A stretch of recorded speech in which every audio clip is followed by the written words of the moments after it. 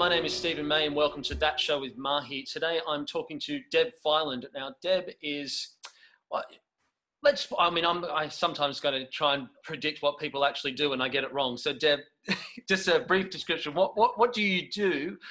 You're not a vocal coach, you're a vocal technician, vocal specialist.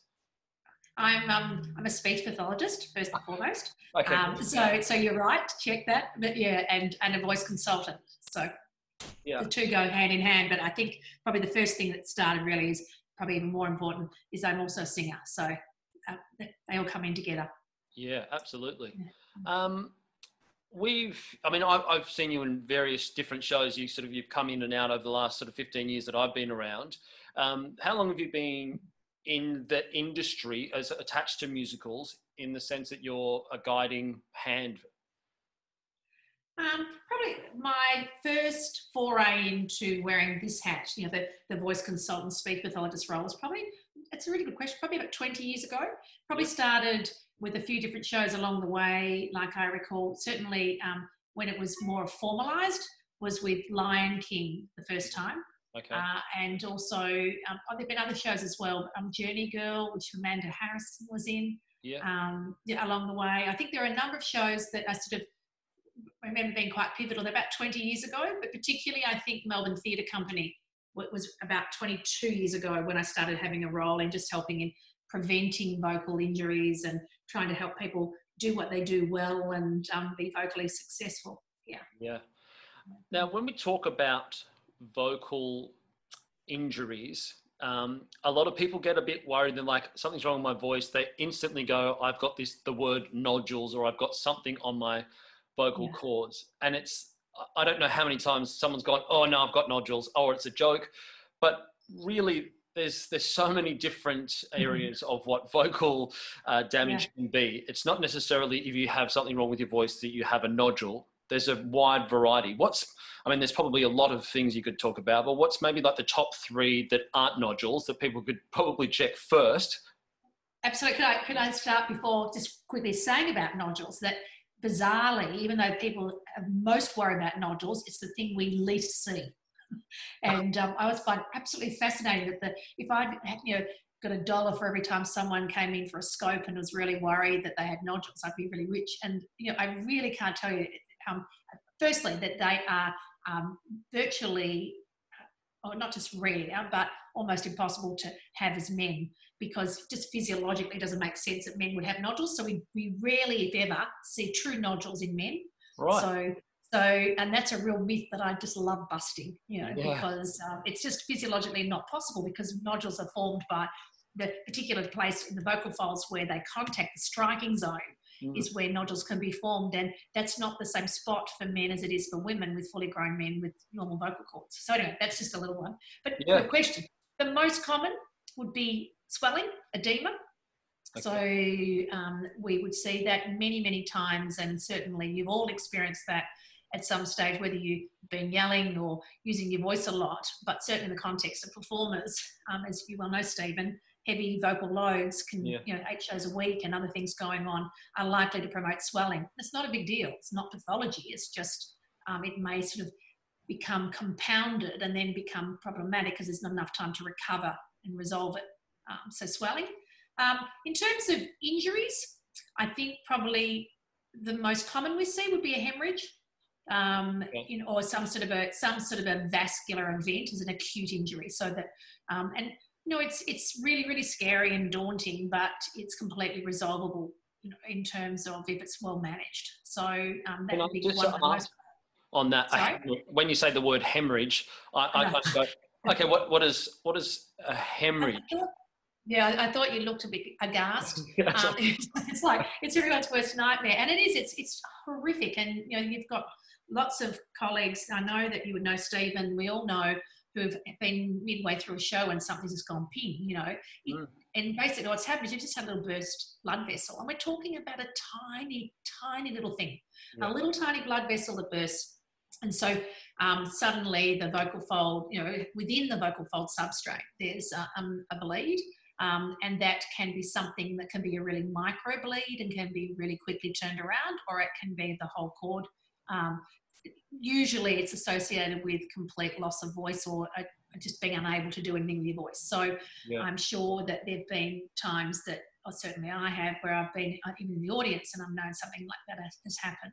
And it's just absolutely horrific for the performer at that particular time. And getting someone back on after that experience, say, 10, 14 days later, the typical time before we see them being able to sort of be confident to get back, is often really scary because they look so fearful because it's just literally dying on stage. But it's not anything to do with technique, or it's just bad luck. Sometimes it can be sort of due to a whole lot of reasons, like in the case of female, she may be premenstrual, a day or so before a period, or it might be that someone has been given a thinning agent, like a cough mixture or something, because they've had a bit of a cough, and as happened with one person just before going on, someone was, as always, performers will want to help one another, and someone gave their brew to them, so they had to run on, and of course that's a thinner, and whether that was related or not, who knows, but aspirin, Disprin, any of those thinners can increase the risk of a hemorrhage. So that would be, it's not common, but it's certainly one of the when you talk about vocal injuries amongst performers, that would be one. Okay. The other one could be like a little micro tear, like a little, within the mucosa itself. So someone gets a bit swollen and then it becomes, develops into something like what's called a pseudocyst or a polyp, or in other circumstances, people can develop cysts, etc. So they're sort of probably the most common we see. But I need to say, because I feel like we've gone straight into the injury side, that really even a muscular fatigue can feel like an injury. And they're all things that are completely resolvable. It's very, very, very rare that, if ever, that I've seen something I don't think is resolvable, other than someone continuing to sing through an injury and not taking the appropriate management. Yeah, and I think that's an interesting topic to sort of get into, is the singing through. When you're in a show, you've got that responsibility to do 8 shows a week. You don't want to let your cast down. You don't want to let the producers down.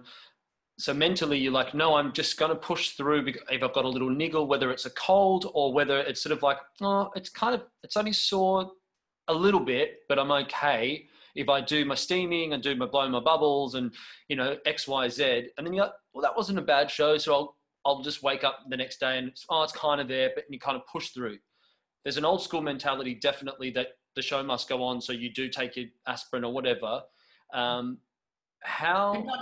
not aspirin, hopefully. No, but I mean, there's everyone's got their different tricks of what they would use. I mean, I'm some people say like have a glass of Coca-Cola, and they're like, oh, that clears everything out of the way, and off you go. At what point can or should a vocalist stop and say, okay, I need to tag out here?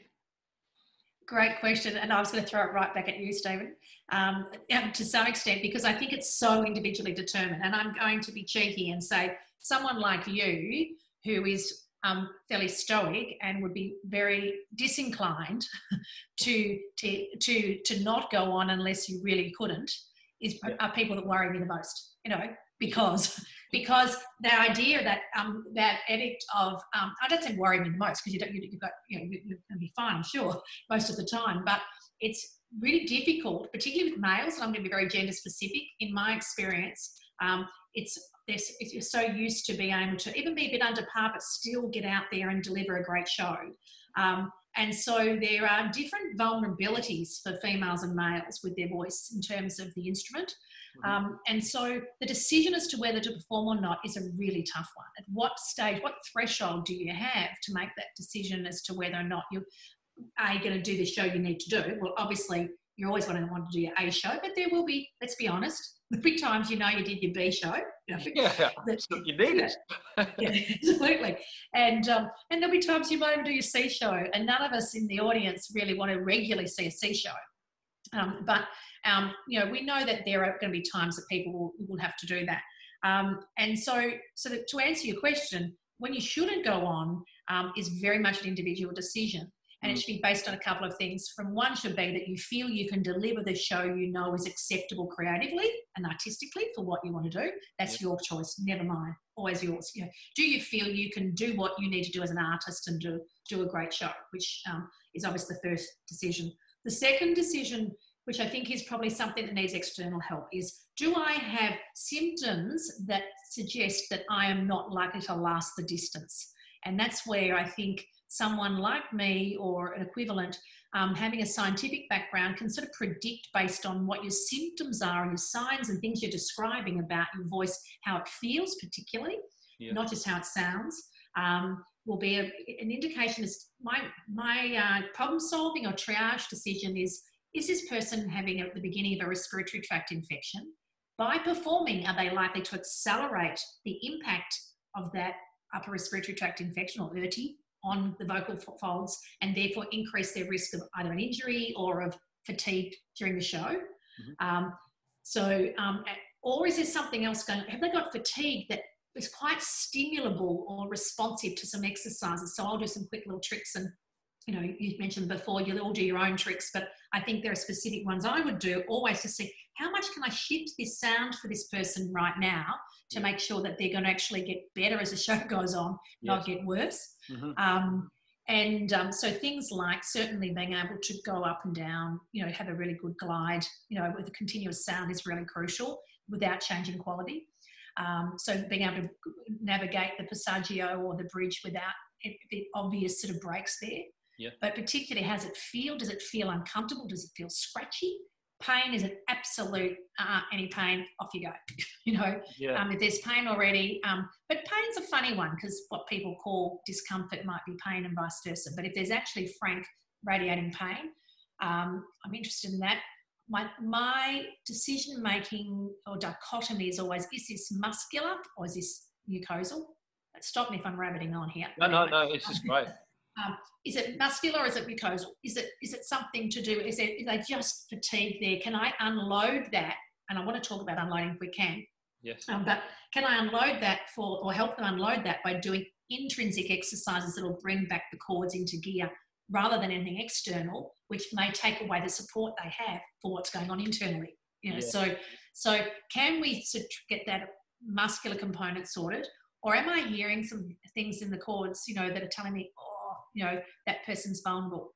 And I'm going to diverge quickly to say I've made some really terrible mistakes about that, you know, along the way, which is, you know, I suppose when I'm old now, I can look back and realise that, which have helped me be much clearer in my mind as to what things constitute risk, a high enough risk to not recommend going on. You know, ultimately, it's always the performer's decision. And all I'm doing is giving, you know, some recommendations, etc. But I have, you know, said to people, I think you're okay, you know, and this is hopefully or thankfully a long time ago, thank goodness. I think I've got wiser, but I think I fell really prey to that too, Stephen, that the show must go on, and they were desperate to go on, and they had people in the audience, or they didn't want to let the show down. They, you know, people like yourself, I'm going to go out there, and I said, I backed them.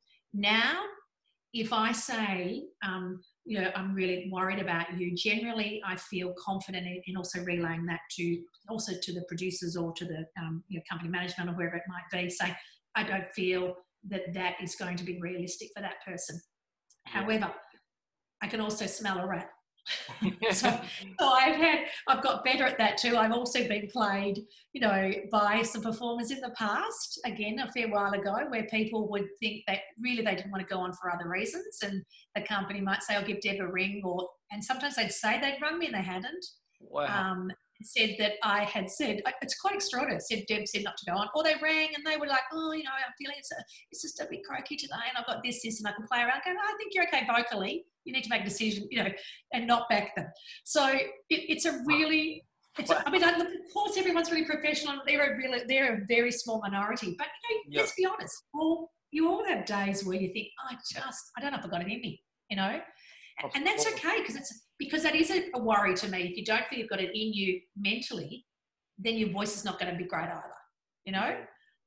But does that make me concerned that show is not, you know, accessible, so that voice is not going to be great. They show, no, it just makes me more worried about where we're heading. And so start looking at the psychological contributions, you know. Yeah. So. I think psychology plays a big part in a lot of things. I wanted to sort of talk about singers that have got the money note in a show, and the show becomes about the money note. Now, I know specifically even with myself, there's songs that you choose and you go, all right, I know that's the B flat and I've got to hit that one and it's got to be clear every night. And the moment that it's not clear, my brain goes, I can't hit that note, or there's something wrong with me.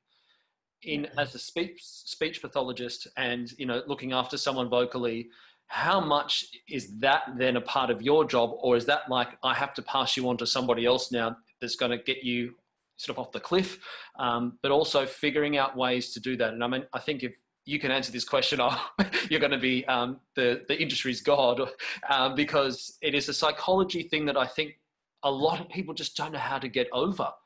Do you have any information on that? Information, or perhaps just experience with it the same. I agree with you. It's a really tough one.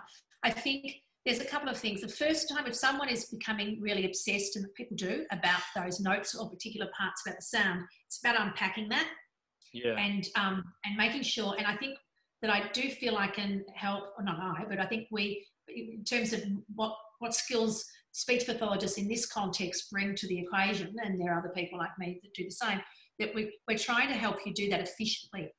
And and so we were working on this idea of the efficiency and a science of it to take away that whole idea of the artistic sort of extra layers that are on it. Yes. So saying, okay, what sound do you want? Okay, the way to do that is so it may be about working on really improving some of the respiratory drive, so there's support or, you know, whatever. It may be about just really trying to change some of the laryngeal posture, so within the throat, how someone's navigating the onset or the actual maintenance of that sound. Invariably, it might be about tongue position or, you know, whatever. So we might play around with that, but get them to be able to find that spot reliably at a physical efficiency level, so they can bring the extra colour in later, you know. Yes. And so I know that's not answering your question. That's the first component. The second component is, and then if there is fear, trying to work out, is that because, and it often is, because that spot is not reliable? Is it because there is a physical weakness or an issue there that as soon as they get swollen, that's the one spot that's going to show and reflect that they're fatigued? Yeah. And that's usually, to me, when people get obsessed with that, or not obsessed, but overly worried about it, it's usually for a really good reason. And the psychology becomes a chicken and an egg, that they become worried about it because it's not reliable, you know, and because they're worried about it, it's not reliable. Yeah. So, yes. But the two things come into play. The hardest thing often for me is also convincing even directors and producers that person is not psychologically frail or fragile or unstable or anything. Yeah. Quite the opposite. They are wanting to deliver that, and they know how it has to be, and it doesn't feel exactly right. So again, it's about trying to sort of almost be an advocate for the singer a bit there too. We're saying, okay, how do we make sure that, does that mean they might need to just do 6 shows a week rather than 8? Yeah. So they can get that money note reliably? Because particularly females, we do have vocal fatigue more than males because of a whole lot of reasons. One being that our vocal folds vibrate quicker because we sing higher. So therefore they smash against each other more often. But secondly, you know, the female larynx is influenced by hormones and all sorts of other things. And so, and a whole lot of other reasons. So I think, you know, take for example, the classic role of an alphaba or whatever. There's a reason why that's not an 8 show a week, you know, for a lot of alphabas, because for some people it sits, they get employed because they're really exciting right at that spot of the, you know, so it's going to be, but to do that 8 shows a week is, you know, and I've met many an alphaba, both within Australia and overseas, who have all said the same, that, you know, there are certain roles like that, and there are many others, and, you know, there are roles certainly, Jersey Boys, you know, certain, the Frankie Valleys, there's certain roles that are just really hard to do. So a very long-winded answer, but the money note is really important that we focus on that. I know he wouldn't mind me talking about, you know, for someone like, you know, Callum Francis, playing in Kinky Boots with the role of Lola, really wanted always to deliver his A game, and he did. And, and I think that there are times so that singing that high for a male voice is just extraordinary. And so recognising roles like that and navigating, we're really lucky in Australia. We have amazing producers, I think, comparative to what I know on West End and Broadway, where they are prepared to look at, okay, what's going to work best for this performer. So, the psychology, yes, some people will need to go and see, get some extra help about that because it becomes so fearful. But I feel that's probably one thing I do pretty well is helping people really get better at accessing that one spot from a physical point of view. And then and helping them see that if they can do that and they can't deliver it on stage, then they may need to get some extra help psychologically. But that's pretty rare. Because I guess the fear is that you could probably do it in a rehearsal space. You could get on the stage with them and you can have all the elements, but it's not until you get out onto that stage, and it could be 3/4 of the way into the show until you're sort of doing the 11 o'clock number, that your show just becomes about that instead of coming from your truth. And so you're not talking, all you're doing is thinking about it in your head and you're not coming from here. I mean, at any point of stage or something just different on the 7th show, you're like, whoa, my shoulder just did something really different there. Automatically you've gone, it's all about my shoulder for the next, 45 minutes. Yeah. And look, I think that's something that's been really great for me to learn is just, I think it's very easy as a speech path. I think it's good that I'm a performer, that I've had that background, not at all your levels.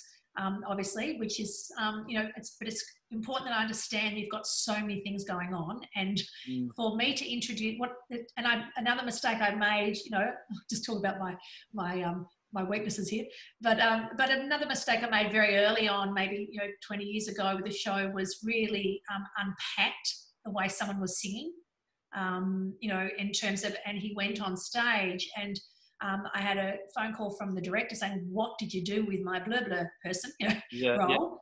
And he became so focused on singing well that he lost the character. And, and that was my inexperience too, by trying to help him be more efficient. And, I hope I never do that. And the first thing I do now is, we work on stuff, but it's not, when you're on stage, just do what you're always doing. Let's set it up so your muscle memory is when you get out there, you're just going to do it better or whatever. So. I guess then, it probably raises the question to say then what part of the process should you be coming in at? I mean, everyone would love to be able to have everyone at their, beck and call from day one. That's not necessarily cost effective for all producers, but there's certainly positions that people get into on stage. They're bending down, they're facing up, they've got someone on their shoulder. I guess there's not a lot of Debbie Phyland that we can spread you across the whole country. But maybe it is a question we need to ask that, in the room, we need somebody there to sort of just say, hey, look, this is what I'm doing. Can you just keep an eye on me for that? I'm probably not going to be able to convince many producers to do that, but I think it's important that you come in the beginning, not at tech time or at just before opening night, because, if I spoke to you 4 weeks ago, we could have had that discussion and we could have just rehearsed it, then produced it. Well, I think that's what we've been doing, isn't it, really? I mean, I think we're really lucky that Australia does have a great prehab model, I mean, there are people like Louise Withers, as you well know, with Mamma Mia, Stephen, she's really about this, set it up well from the beginning. And so that, I'm in, people like me are in the rehearsal space from day one. We're hearing, we're not obviously not, I don't mean we're sitting there every rehearsal, but at that first meet and greet, getting a sense of where the voice is, doing a screen, then watching runs to see what's happening. The same with Disney, I've been involved in, all the big Disney shows, for many years now for the same reason. And lots of others, I shouldn't be singling out to individuals, but those two stand in mind because they've been very proactive about having a very strong commitment to predicting and minimising risk. So not just with me, but with physios, not just with speech path, but with physios as well. But this idea, how do we do this? And this model works. And this is, it's a model that's now being adopted, certainly on Broadway, and this is not a, wound dead situation. It's just we had these really progressive, forward-thinking people within Australia, particularly Melbourne Theatre Company. I should have mentioned, there's probably, I remember from an early stage, key people, getting people like me involved, and Simon Phillips being really encouraging of this as well as a director.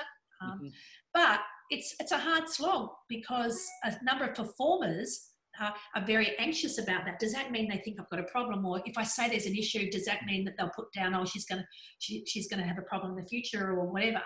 And it's also you guys trusting that the producers are doing it because they're protecting their show, but they're also protecting you as part of their work cover responsibility. And I get told enormous amount of stuff when that first meet and greet, when I do the chat with this first vocal screen on bass lines with performers. I get told about, oh, this happened to in a prior show and I didn't tell anyone. I didn't want to put through his work cover because, obviously it's a dirty word, yada, yada, and don't tell the producers. And so and I'm employed to be there to help. So that information stays within my knowledge, and so that I can then say, well, okay, let's make sure that doesn't happen for you again by doing this, So yeah, I think we've come a long way, and there's some great literature now out there, and Broadway produces some, and certainly London perhaps not quite as successfully yet with this model, but we're moving towards that, realising that this saves money, absolutely saves the producers money as well. Yeah. You'd mentioned before you wanted to touch on unloading, which I think, is a great thing, because in this time, people are either really going out there and they're smashing out a song, every other day, having a good time, or some people are sitting at home and going, like, I found myself just really exhausted. So I guess the rest period that people should be taking right now is a good time. But as you sort of said, it's not using that voice regularly enough. And so they could find a little bit of tension from fear, from anxiety of COVID-19, of uncertainty of job coming out. What's maybe a great way to wrap up as well, that, okay, baby steps, because you might find that there is some loading there, and then how do we unload? Right. Okay, so firstly, what I mean by loading is if somebody has actually become really quite tense and quite muscular because they've been overloading. But the idea of load is, of course, I'll try and praise this, but how much you use your voice will be determined by your own vocal fitness, and your own stamina and your own genetics and your own psyche and yada yada. So how much you can go, how much dose you can achieve for your voice before getting fatigued will be individually determined. But the better you sing, the longer you can sing. So that makes sense. So, and gender will be very specific here too in terms of how much someone can sing for. So when someone gets overloaded, the symptoms that often, that fatigue, we all feel, the voice feels like you just have got half a voice. You feel like you're sitting either high, if you've been singing up high, you can't bring it down low, or you'll feel just that swollen feeling, tender, yada, yada. Yeah. It's great to have, and I'm a big believer in getting, some support from, variety of different therapists, physios, osteopaths, myotherapists and the like. Is great. But be careful when you do that you're not actually, in fact, just taking away all that support. Yeah. So the best way to unload is always to do it intrinsically as a first step. And that is to, whether that be strawing, making a kazoo sound, so that sound, and doing that for a while just to unpack what's going on within the cords and massage out the swelling. Lip trills, tongue trills, all of those things that you all do, are great for unloading. Even putting the dead neb, the nebulizer mask, and just sort of getting a bit of back pressure to sort of get things off. But your question related to underloading, I think, is really important. You can lose fitness really quickly. So those of you who aren't performing, because there aren't any shows sadly on, obviously it means most of us, we need to be really making sure we maintain fitness. So even though you don't feel like it, making sure you have a good workout vocally to keep fitness.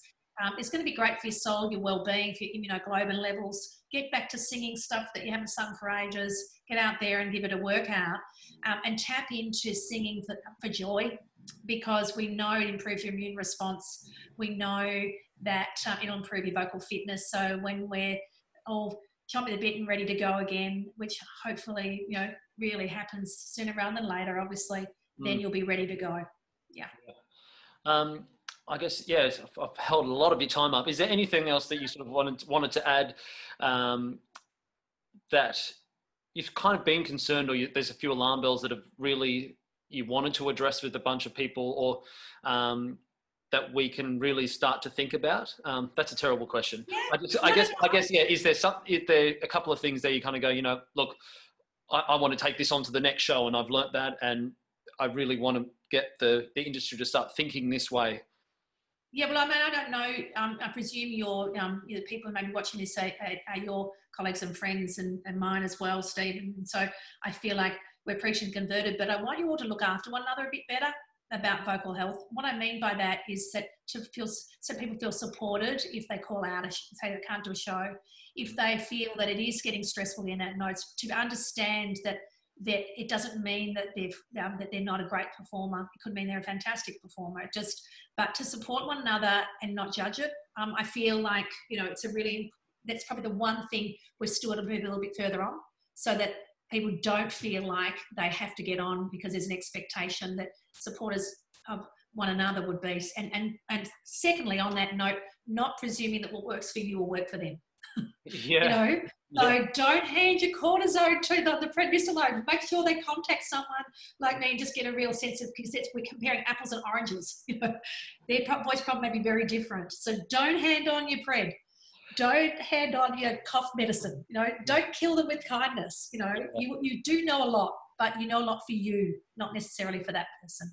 Yeah. Probably that's the main one. But look, I love you all. Love this industry. I suppose I just want to finish from my end. I'm just saying that I really want you to go back to enjoying singing as a joy, as I mentioned before, and to really remember why you're so fantastic at what you do, and celebrate your own voices, even for yourself. Rather, we can't have the joy of experiencing them at the moment, but make sure you tap back into your voices and just enjoy the sound, because I can guarantee the better the sound, the healthier you're going to be. So, yeah. That's great. Thanks, Deb. And I really appreciate the honesty that you've sort of brought to this conversation, in the sense it's like, back in the day, you made some mistakes and what you've learned from, and you're still here.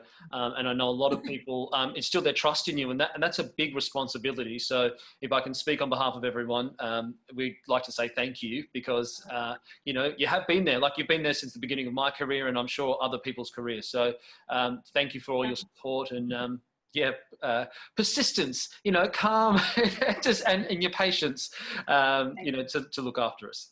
Yeah, great. Thanks, Stephen. And good luck with all you're doing. This is a great idea. Thank you very much. See ya.